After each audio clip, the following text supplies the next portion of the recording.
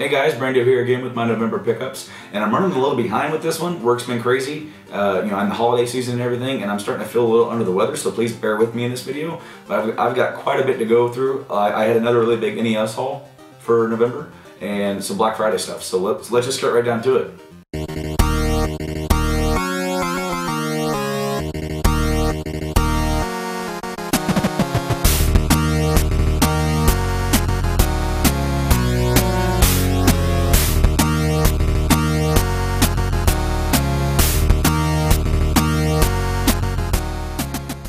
Alright, so first, I've had this for a little while, but I hadn't got it working, and I just got it working and got it cleaned. It is the Adventure of Link, Zelda 2 for the NES Gold cartridge, and it's a little beat up. I don't know if you can tell on camera, and it's got some good scuffs on it, and it's actually a donation earlier in the year from a coworker of mine, so thanks Aaron for this.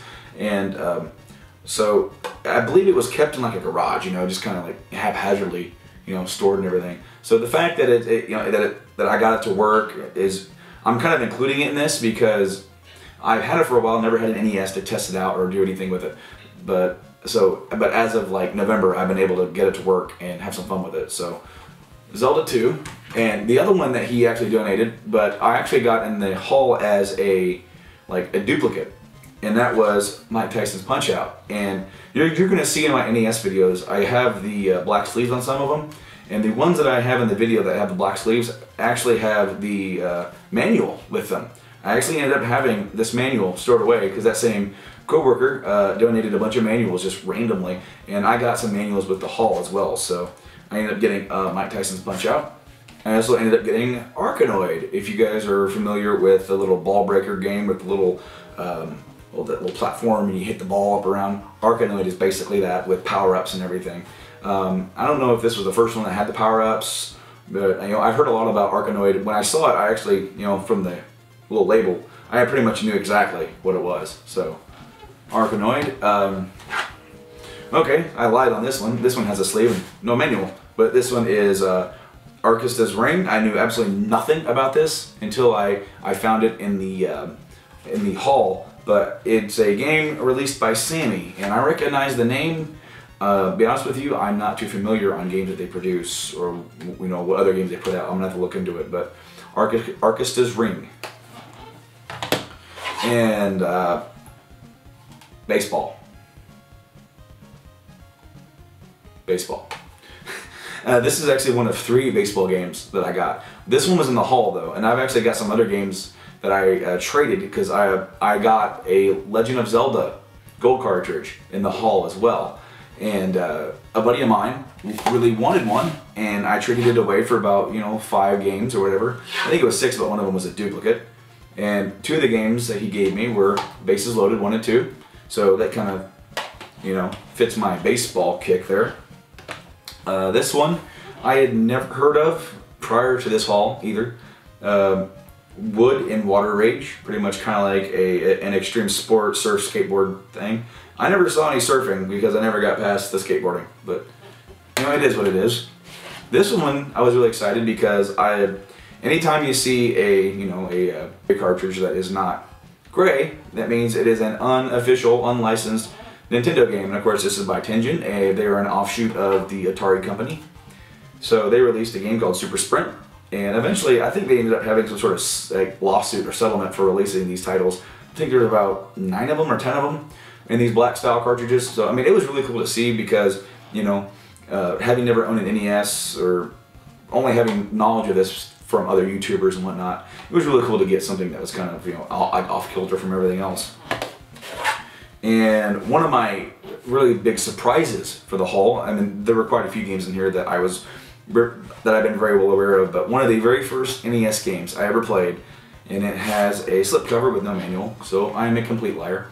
RC Pro-Am.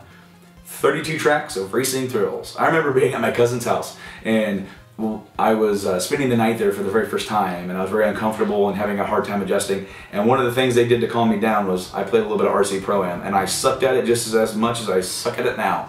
But I absolutely love it. It brings back so many memories. You got Skate or Die. Another skateboarding game that came in this, and this one I actually heard of, but I never played.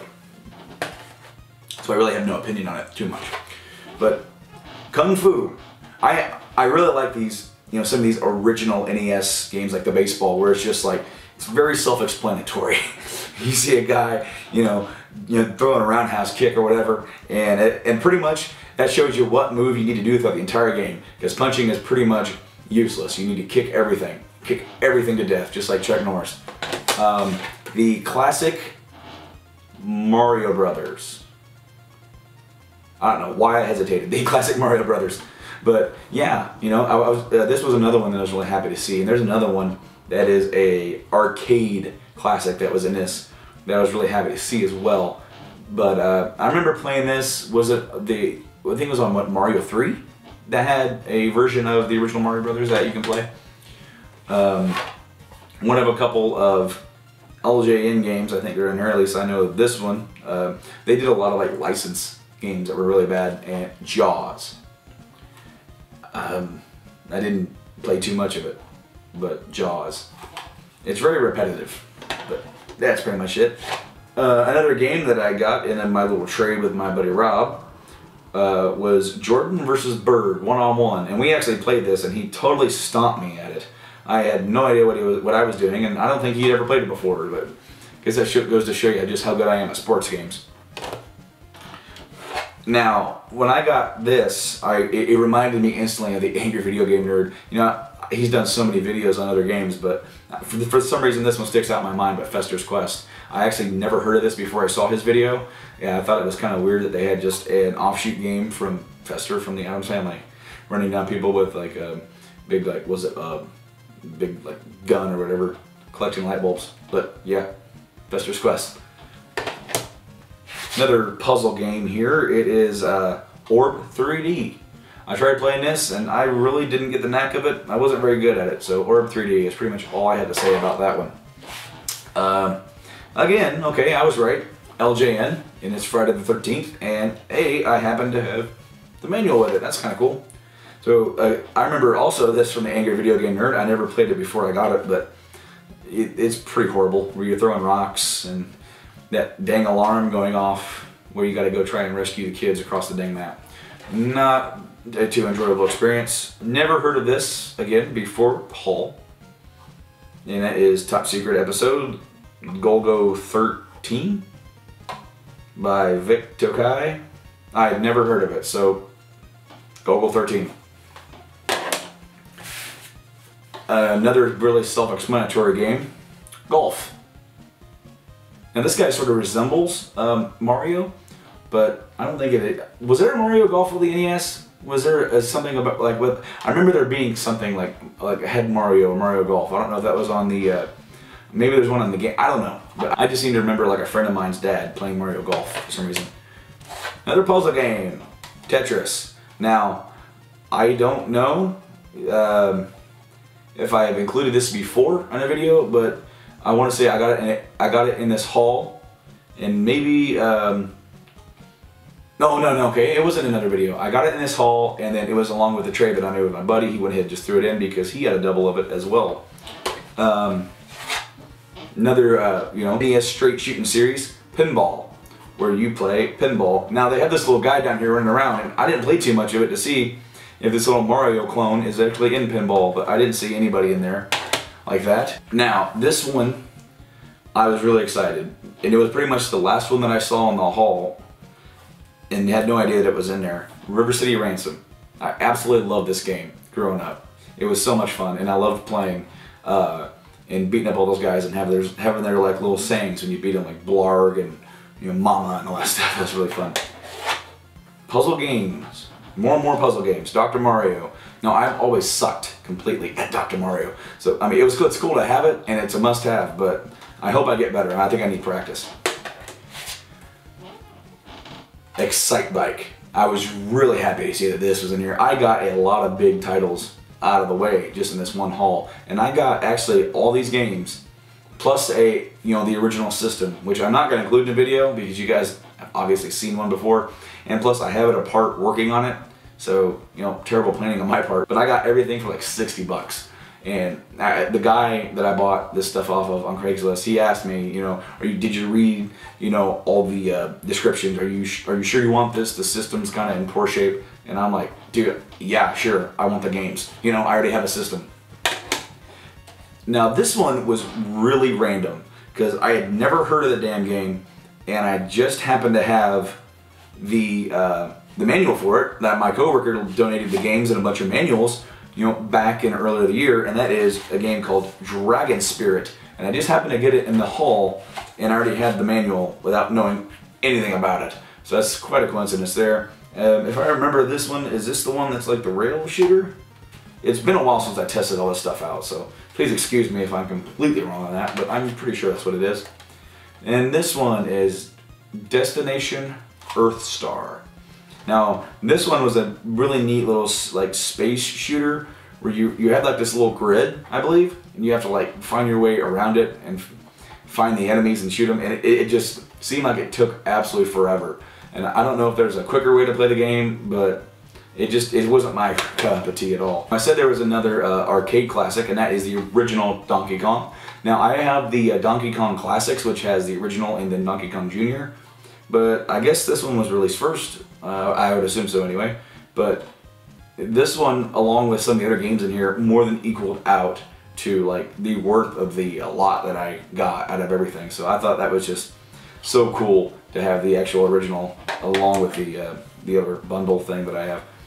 So this one that I got, it was the last one in the trade that I did with my buddy Rob for that Legend of Zelda. That was Double Dragon. I got Double Dragon 2 in the last haul in October, so he asked me kind of what I wanted, and he mentioned Double Dragon and threw in a bunch of other games to kind of equal out kind of like the worth and everything. So yeah, Double Dragon, I'm really happy to have this, so I have 1 of 2 now. Now, was there a third one? I think there was. But anyway, moving on. Another one that I happen to have the manual for beforehand that was in this, a little bit more common though, than, or known, I guess, than Dragon Spirit, unless I'm just totally out of touch, is Simon's Quest, Castlevania 2. Now, this game does get a lot of flack for being completely different. It's sort of a different entry for the series. I love the Castlevania series, but this is the only one I own so far. So I guess I'm just going to have to play it and love it. Actually, I own some for the PSP, don't I? Yes, I do. Totally forgot about that. Good memory. But I guess I'll just, that's the NES haul. So I'm going to move on. The same day, I made a deal for some Xbox games. So the first one is a Mortal Kombat Shaolin Monks, which I never played back in the day. I remember seeing the trailers for it, and you know, wanted to check it out, and I saw that was in there. I'm like, you know what? I've never played it. I'd like to own it, and it's not bad. Kind of a good kind of beat 'em up kind of game. Of course, this next game is a must own, and I already own it for the PS2. But it was in the haul, and that is GTA San Andreas. The case is really beat up, and you know, it is what it is. It's not the best copy, and also the disc is kind of scratched. It might be like irreparable, kind of a big mark in there. It doesn't even really load up. So San Andreas. My very first Call of Duty game that I've ever owned, Call of Duty 2. I'm not a big first-person shooter fan at all. So Call of Duty 2, it is what it is. I remember playing this when the 360 first came out on like the demo or whatever. I played that. One of my favorite Tony Hawk games, Tony Hawk Underground. I remember playing the heck out of this when this came out. And I really liked how the story mode actually revolved around a character that you created, and you kind of worked his way up. So liked Underground. Now this one is blank. It has no label. I could get one printed up. It's Underground 2 basically. So this one I actually didn't like nearly as much. For the fact that they threw in like Viva La Bam characters and made it all jackassy, it wasn't nearly as interesting. Now this last one was a complete and utter buzzkill. Now I got a good deal on these games, even though you had one that doesn't work, one that has no label. I got a great deal on great prices, and this one was supposed to be the champion of the bunch, and that is for the Xbox, Star Wars Battlefront 2. But much to my dismay, when I was making the deal, I was opening stuff up and checking it out, and it's empty. I was so disheartened. I had such a great deal with the NES stuff and was such a good mood, and this really deflated everything. I mean, that's the game. That's the reason why I made the deal in the first place. It was, if anybody knows anything about how much that game on the Xbox is going for, it's about a $40 game. And let's just say I was about ready to pay like $3 for it. So, soul crushing, man, soul crushing. But, you know, you win some, you lose some. So now we're gonna go to, for the PS3. I got a donation from another coworker. He absolutely loves the Gran Turismo series, and he's done with this, Gran Turismo 5. And he says, here you go, for your collection. Now the case is like not in the best shape, but you know what, I'll take what I can get. Cases can be replaced. So thanks Mike for that one. I bought this one in anticipation for the third one. I'd actually only played the demo, and I was hoping to get to play it and get through it before the next one, and that didn't happen. It was Dragon Age 2.